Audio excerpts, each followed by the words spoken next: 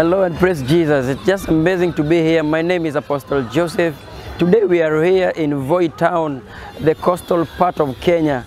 And it's just amazing to be part of this wonderful church. I was so blessed to share the word of God here. And the title of the message of today was The Chain Breaker. The reason why God gave me this title of the message is because of what is happening in this land. Satan, or the enemy, is all over here, and so many people are so bound, they are so chained. But today the Lord spoke powerfully, and the meeting was just so powerful. People have been delivered, and the healing was there.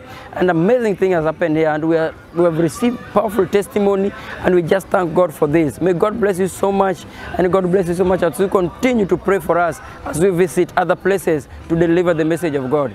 Amen. It was just amazing also because we realized that the people in this land, many of them does not have Bibles. And we realized that even if we're going to teach them and not give them the word of God, there is no way they are going to be blessed and understand the Bible. So today the Lord has blessed us, and we have been able to bless over 30 people here with the Bibles. And we are praying that next time we come, hundreds of people here will get Bibles, because many of them are still thirsty for the word of God.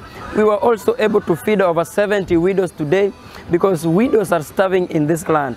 People have left them, their families, their husband died, and the family have abandoned them. And today they are suffering and no food, they are starving. But the Lord has enabled us and provided, and today over 70 of them has carried a bag full of food back home with them.